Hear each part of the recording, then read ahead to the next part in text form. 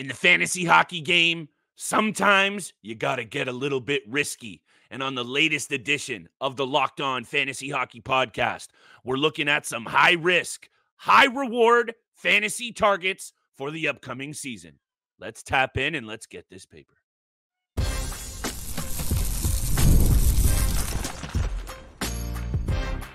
You're Locked On Fantasy Hockey, your daily podcast on fantasy hockey. Part of the Locked On Podcast Network, your team every day.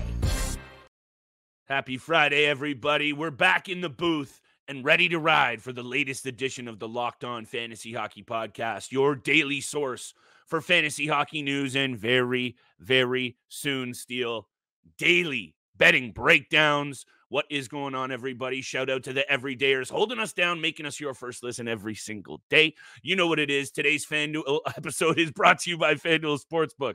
Place your first $5 bet and get started with $200 in bonus bets guaranteed. Visit FanDuel.com to get started. I'm going to spit these words out, Mr. Roden, and I think I'm just a little bit giddy, not only for today's episode.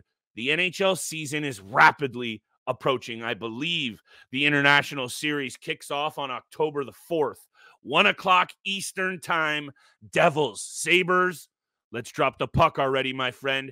Speaking of which, today's episode, high risk, high reward players. Some of these guys you might have to take a little shot in the dark on and run the risk that comes with them. However, they might pay off in a big, big way. I'm intrigued. I see some of your names you have on the graphic there. Over to you as always, my friend. I have a couple of names that I'm excited to share with you that I haven't yet, and I'm intrigued to have your take on them. Hit me with yours. Who are you looking at?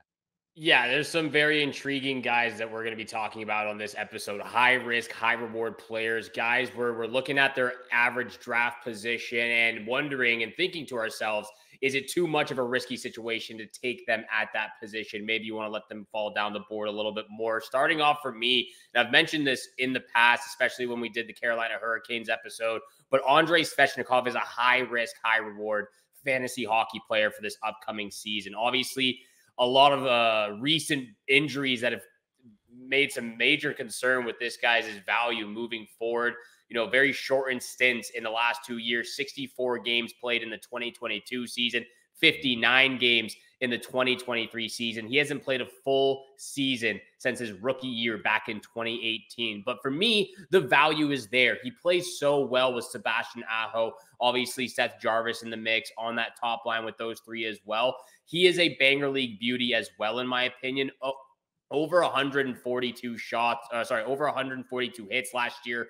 He went down from 205 to 144 shots on net as well. So clearly he has the volume of shot totals that we've seen him do in the past. Over 200 shots in back-to-back years in the 2021-22 season. Over 110 plus hits on a yearly consistent basis from this guy. He gets into he gets the penalty minutes as well, 58, 71, a guy that we should have probably talked about a little bit on the Banger League Beauty episode. But for me, Andrei Svechnikov, there is risk with this player. And looking at where his average draft position, obviously it depends on what league you're using, Yahoo, ESPN, Fantrax, whatever it is. As of right now on Yahoo, it does look like his average draft position is somewhere around that fourth round. That's where they have him. That's where they have him projected and ranked. I think that's where he should be going. But clearly, when you get the injury risk and the injury concern with this player, there's some risk involved with this guy. But you know, he's proven to be a reliable source of, like I said, the hits in the shot category. And if he can stay healthy, if there's no risk, if there's no chance of him, you know, if he's able to avoid the long stints of absences in the regular season, there's 70 plus points written all over this guy. So high risk, but also high reward. You love talking about this player, and I respect that you came on here. I hope that he jumped to your top of your list when you thought about this angle that we were talking about, because I knew you were going to talk about it and I left him off, but he's got to be on this list. So thank you for bringing it up. This is why we do this together. If he stays healthy, if Aho and Jarvis do what they do and I expect them to, I know there was some concern on my part that if Kotkaniemi struggles, they might move Jarvis back to, I think, his natural position of center and junior, perhaps. That was a concern for me. Right now, it's looking like it's Svechnikov, Aho, Jarvis. I think that's what Rob Brindamore would like to see, and have Kotkaniemi eat that second-line center minutes, even though, talking about risky, that's risky right there. Svechnikov will pay off. He brings the edge, he brings the physicality, and he has the offensive flair. And then you put him together with two studs, their two best offensive players. I love this number one high-risk, high-reward target. I also have to bring up Joseph Woll. I think he came to mind first for me. And I understand that I think I read he has yet to play a full season of professional hockey. I don't know his track record with the Marlies fully in terms of when he was joining, when the injuries happened to him. But I know this, the injury concern is very, very real with this player. However, when he's in there, number one, we still expect the Toronto Maple Leafs to be a top 3 team in that division. Could that maybe fall off a little bit? Maybe. Joseph Woll's also going to get the look to be the number 1 guy in Toronto. I know they brought in Stallars. I know they have Matt Murray there as a security blanket, who's now supposedly healthy. This guy, if he can stay healthy, just like Svechnikov in terms of that risk. I got other guys on here that it's not risky because of injuries. I like that we're both starting here. If Joseph Woll can hold it down and stay healthy, he's proven, Steele, that he's a cerebral-like goaltender, unflappable, and take in his playoff numbers. And I know it's only 4 starts, 933 save percentage, 1.78 goals against average. You can agree with me on this one. He makes the big save when counted on, but can he be counted on to be in the lineup night in and night out? That's the risk. But if you take a shot on him, Steele, and you know I'm invested into this player, so this isn't just lip service, he could be a number 1 goaltender on a really good team. I'll talk about another goaltender after the break, but they don't come around that often. Joseph Woll, lots of risk, but potentially a lot of reward as well. Well, I'll get off the injury train for now, and I'll come back to that in the next segment, but I'll continue on the train of goaltenders. And for me, Jeremy Swayman has high risk, high reward written all over him. Look, there's a lot of us that are implementing the 0G strategy and letting goaltenders fall down the board, targeting the center, left wing, right wing, and high-strung defensemen first. That's what we're implementing, a lot of us anyway, and letting those goaltenders fall down the draft board. Jeremy Swayman, for me, does have some risk to this situation coming up. And again, we do like what the Boston Bruins did in the offseason, bringing in Elias Lindholm, bringing in Nikita Zadorov. They still have David Pastrnak, who is one of the best and most talented players in the National Hockey League. But we still got to take into consideration that he lost his partner in Linus Ullmark. What is that new relationship with Jonas Korpisalo going to look like? What is Jeremy Swayman getting this massive workload as well going to look like for his season coming up? And again, for Jeremy Swayman, last year was the most amount of games played that he's played, 44 games played. They're going to be working him this entire season in Boston, Jeremy Swayman, because I don't know if they can put a lot of faith into Jonas Korpisalo. He'll definitely have he'll have a stronger defensive group in front of him, which can probably get him his confidence back. Swayman's going to have a huge workload this year. Obviously, the consistency of his game speaks for itself. 3 straight seasons of 23-plus wins in the league, minimal losses, overtime losses as well.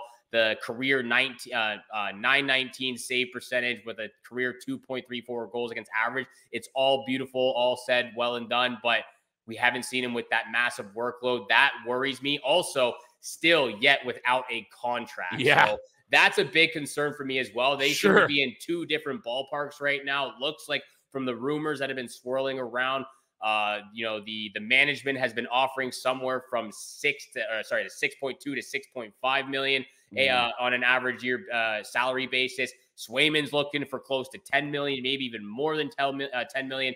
They're in different ballparks right now. There seems to be a rift between the relationship currently with management and Swayman's team. That worries me as well. So there's some risk with this player if you draft him too high. The Boston Bruins finished with 263 goals scored last year, Steele. That was only 13th best. And I know you're going to say, okay, that's in the top half of the league. That's better than most teams. It is. But this is a squad that's going to have to hang its hat in the defensive zone. And after that top line, and I know this is a case with a lot of teams, so I'm not just nitpicking one of those squads that you and I truly like to see lose. I'll just leave it like that. They don't have the offensive depth to leave their goaltender out to dry. They got to be a back to front club. They have to also find some secondary scoring, regardless of Jeremy Swayman. So I'm here for the take. I'm hoping, Steele, that this contract can get out of the way, because that's a goaltender that, even though it is bringing some risk, and I really do appreciate these angles, because I think everyone's just so high on Jeremy Swayman right now, and we will get to break in a second. But there is that other caveat that we haven't. He's going to have to take that lion's share. Jurnisko Prasalo is not a guy to be relied upon. However, you can rely on the rest of today's episode to be bringing that heat with some high-risk, high-reward fantasy targets. I got another goaltender and a shout-out to a coach for doing a really good thing, Steele. I got a little ode to Torts coming up right after the break. Today's episode is brought to you by our friends at Indeed. We're driven search for better. When it comes to hiring, the best way to search for a candidate isn't to search at all. Don't search, match with Indeed. You need to hire. You need Indeed. Indeed is your matching and hiring platform with over 350 million global visitors, according to Indeed data, a matching engine that helps you find quality candidates fast. Listeners of this show right now get a $75 sponsored job credit. $75, that is, Steele, to get your jobs more visibility at Indeed.com/lockedon. Just go to Indeed.com/lockedon right now and support the Locked On Fantasy Hockey Podcast by saying you heard about this on this show. Indeed.com/lockedon. Terms and conditions apply. You need to hire. You need Indeed. Today's episode is also brought to you by our friends at Game Time. Game Time now has a brand new feature called Game Time Picks that makes getting tickets to your favorite live events even easier. Game Time Picks filters out the fluff to show you only incredible deals on great seats, so you don't have to waste time looking for those thousands of bad ones. Right now, you got to be checking out Game Time, taking the guesswork out of buying tickets with this app. Download the Game Time app, create an account, and use code LOCKEDONNHL for $20 off your first purchase. Terms apply. Create an account and redeem code LOCKEDONNHL for $20 off. Download Game Time today. What time is it? Game time. And thank you so much for making the Locked On Fantasy Hockey Podcast your first listen every single day. Continue to hit the subscribe button, the follow button, leave a 5-star review. Flip and I appreciate all that love and support you show us Monday through Friday. Continue to leave the comments on the YouTube channel. We love all the feedback, all the conversations we've had with all of our listeners on there. So continue doing that as well. Ask us anything you'd like in the DMs on Twitter or Instagram. And again, leave the comments on the YouTube channel. We'll get back to you as soon as possible. Flip, high risk, high reward players. We've named quite a few superstars, or stars at least, in this league. Svechnikov, Jeremy Swayman, the goaltending of Joseph Woll and his potential with the Maple Leafs. Who are you looking at next? Who you see the potential, but there is some risky behavior if you draft this player. First and foremost, Philadelphia Flyers is where I'm looking. Yes. I'm looking into their blue paint with Ivan Fedotov. And I'll talk about that in a second. But John Tortorella is a coach that you and I have talked a lot about. And I still don't necessarily agree with Torts' style. Do I like him for hockey? Yes, I do. But that's not a guy I'd want coaching my squad, but that's just me. However, this move of bringing in Guy Gaudreau, obviously just losing his two boys, we've talked all about that, Steele. We're not going to go down that path. This is a Class A move by John Tortorella, bringing in Guy Gaudreau to the Flyers practice. I don't know if you saw this. He was a special guest of Tortorella. He came in, he talked to the guys. He was there at practice. He was a coach himself. And I just have to stick tap, hats off, and give one of those real human people moments to a guy who you and I have been very harsh on in John Tortorella. And that is just a Class A move, and we need more of that in professional sports. However, Ivan Fedotov is a very intriguing name. And Steele, this is a guy with 3 games played in the NHL, and here goes the high risk. I don't know if it might even be Samuel Ursin in the cage. I don't know if this 6'6" Russian beast, who you know I really like and the Flyers are high on, they have $3.25 million tied up in this goaltender, where Samuel Ursin is making around 1.5. What does that mean? they are going to give this man the chance to be the starter in Philly, in my opinion. And for the most part last year, Steele, this was a pretty good Flyers club holding down that third spot. Very tough to play against, and lots of good young forwards in that top 6 forward group. So this is a bit of an enigma. A 27-year-old goaltender with 3 games under his belt. This is high risk, high reward, baby. And I think he fits the bill to a T. Yeah, he really does, and definitely struggled last year in those 3 contests that he played in. But like you said, you don't really know if it's going to be Fedotov or if it's going to be Urson getting the many starts or getting the workload for the most part for this Philadelphia Flyers season. It definitely could be a 50-50 split all year round just to see what they're working with. And yeah, it's definitely a high risk, high reward situation because there are some really good pieces with the Philadelphia Flyers. Up front, especially. I really like the young player coming in, Matvei Michkov. We love Travis Konecny and what he brings offensively. So there's some potential. We've seen some. There's a bunch. There's some inconsistency with Morgan Frost, but there's times where he really does show out and really showcase his skill set. Again, Philadelphia Flyers, a little bit of a risky team, but there are a couple of guys over there. For me, anyways, I'm going to go back to the injury concern with the high risk, high reward with this guy. Dougie Hamilton has high risk, high reward written all over him. Obviously, was only held to 20 games last year after that pectoral injury, which caused him to have season-ending surgery. He only had 20 games played last year. The year prior, though, 82 games played. Career high 74 points. He's never been remotely close to 74 points in his entire NHL career. You're going to have to go back all the way to 2016. The 2016 season, second year with the Calgary Flames, where he finished with 50 points. So obviously a career year for him last year in New Jersey. Misses, 62 games, this last year again with New Jersey after the pectoral injury. But when you look at what he's capable of doing, over 250 shots in that career year, 86 blocks, 64 hits, 50 penalty minutes.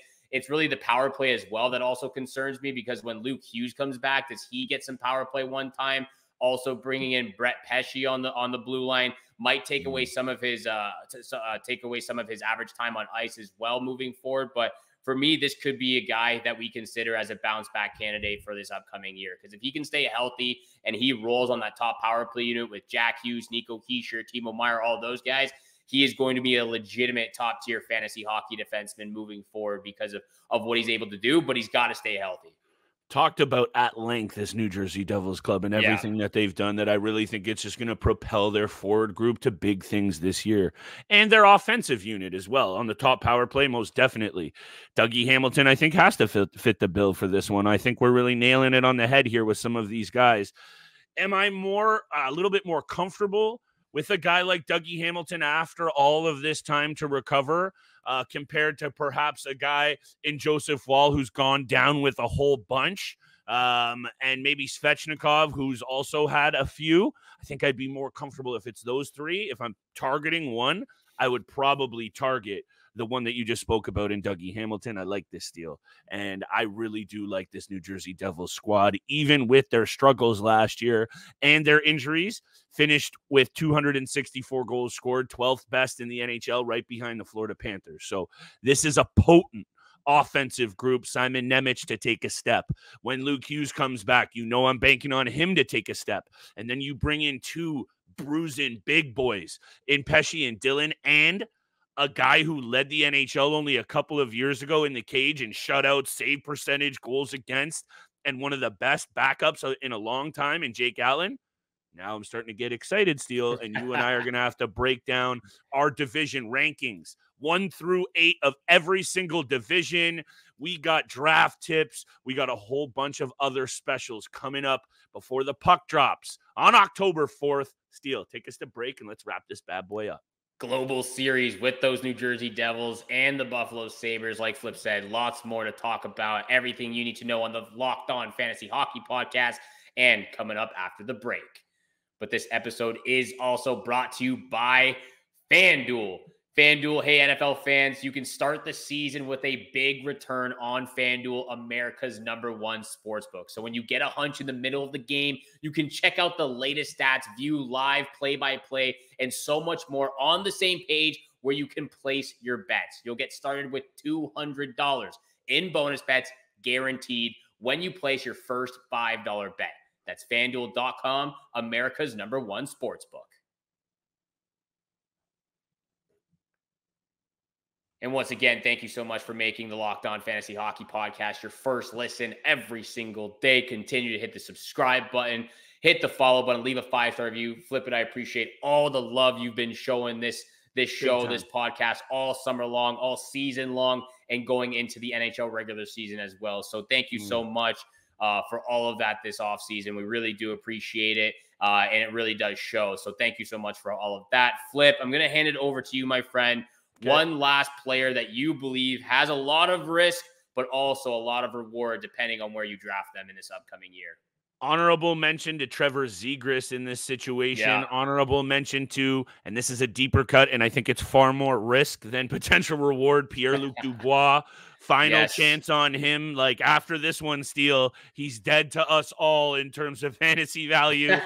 But we like what's going on in Washington. So until we step on the ice and we see what's good anyway. So honorable mention to those two.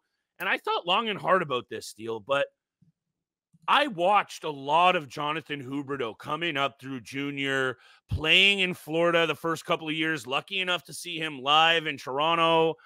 This is a really good hockey player who I can't put a finger on what has really happened. And I know this is a like beating a dead horse kind of conversation, so I'll keep it to a tight and new angle. And I'll say this, and you can totally disagree with me, and I wouldn't be mad. I don't think the Calgary Flames are going to be nearly as bad as most people think. Dustin Wolf has looked really good in the preseason, and I know that's the preseason. However, this is a goaltender that's done his thing in the AHL, and I know I'm not here to talk about Dustin Wolf, but this team is going to be better than I think a lot are letting on. And when I look at Jonathan Huberdeau, we know this is risky, Steele. And even just saying, I'm telling people to consider drafting a guy who has gone from 222 shots all the way down to 126 and then 143 last year is so risky. It's hard for me to even put it out there, but I'm going to stick to my guns because he is that good. He still has that talent. He's just lost his touch. Can he re-find it? It's risky. But if he does and even returns to, let's say, Steele, he's not going back to 115. I'm not going there. But let's say he even touches 70, 75, and you were in on it because you're tapped into this show. That might be the difference for you in a number of weeks head-to-head or at the end of your league, regardless of the format. 52 points last year. 143 shots. Ew. But 60 hits, 49 penalty minutes. There's still value there in deeper leagues, even with those numbers. So if he can return to even 75% of the form he was, I think he fits the mold as very high risk and hopefully high reward. He definitely fits that mold to a T. And I agree with you. For me, Jonathan Huberdeau, he's an honorable mention. I'm also going to throw it, Pierre-Luc Dubois is an honorable mention guy for high risk, high reward. We do like what's happening in Washington, but there's some major concern. We do. But there's some major concern with Pierre-Luc Dubois between the ears and the attitude that he brings and the culture that he has that comes with him. So that's major concern with him. I'm also going to throw Brandon Montour as an honorable mention because he's going to a new team, missed some games last year as well. Obviously that career year he had with Florida, 73 points. Again, a guy that has never been close to 73 points in his life besides that 1 year. With the Florida Panthers. True. He's a perennial 30 to 35 point guy, maybe 40 on the high side. He does fill out the peripheral statistics, but again, a little bit of a high risk, high reward guy with that, especially going to the Seattle Kraken who struggle offensively at times. For me, though, I am going with it's a little bit off the board as well, deeper cut guy, but I'm going with Taylor Hall. I see tremendous amount of reward with this player, but there's also a tremendous amount of risk with him as well. I've been reading in on Taylor Hall a lot this offseason. He said multiple times this might be the best he's ever felt in the last 5 years. He's getting a chance to play with Connor Bedard, limited to 10 games in his first year with Chicago. Obviously, serious injury once again, which is he's dealt with some serious, significant injuries throughout his entire NHL career. But getting the chance to come in and play with one of the most generational players in Connor Bedard, that makes him a high reward type of player. But you also, in the back of your mind, you got to consider all the injuries and the ability to not stay healthy for Taylor Hall. So it's definitely a deeper cut. I'm looking to draft this player no matter what in the later stages of my draft. Second or last pick. And just taking a chance on him because, again, Connor Bedard, Tyler Bertuzzi also in the mix. So I think he also fits the bill to a T in the sense of high risk, high reward players. Obviously, hopefully more reward than risk. But I'm willing to take the chance on him because he gets to play with Connor Bedard, and everything that I've been reading this offseason about him feeling the most healthy. He's setting lengthy goals for this upcoming year. Hopefully, one of his goals is to reach 30 goals once again in his career. So for me, Taylor Hall is also on this list. Well, I hope he just scores some of them as well, Steele. Yes. And I'm here for this take. And this might be one of those situations that I hope you and I don't have to go wire to wire to take this player because he was on my little, I didn't even want to come on here and say it. No, straight up, I didn't want to say this one. I've been tipping my hand a little bit too much, if you get me. And this is a vastly improved top 6 forward group. I'm not ready to come on here and say the rest of the team is. And I'm not ready to come on here and say that this is going to be a good team. However, another year of Philip Kurashev. He showed some signs. Lucas Reichel's been slow to develop, but he's a good young player. I'm not excited about him, but when you bring in Teravainen, a healthy Taylor Hall, and Tyler Bertuzzi, it's an improvement. Big time on last season. So I'm with you on this because all that matters is he's playing with CB, baby. CB 98. And I'm intrigued to see what he does this year. Back to fully healthy. Missed some time with the face injury, the jaw, I believe. I need the puck to drop on this season, Mr. Roden, because I'm getting a little frothy around the mouth here, and I need some of this betting action to come back as well. Don't even get me started on that. I will say Bubble Bedard was a different breed because he was popping off for Chicago, but he does definitely have a lot more to work with in that top 6 group. So it's going to be exciting to see what he's capable of doing in his second year in the National Hockey League. Thank you so much to everyone who's tuned in to the Locked On Fantasy Hockey Podcast, making it your first listen every single day. For your second listen, please go enjoy the Locked On NHL Podcast, where this season never ends, providing national expertise with a local perspective. You can find it in the description below. You don't even have to search for it. Part of the Locked On Podcast Network, your team every single day. Once again, good luck with all of your fantasy hockey drafts this weekend and this upcoming week. Flip and I are going to be very, very busy with our own leagues, as well as different keeper leagues we're a part of with friends and family. So we're looking forward to all these drafts coming up this week. We wish you good luck with your drafts, all of your bets this fall, and we shall see you back here again tomorrow.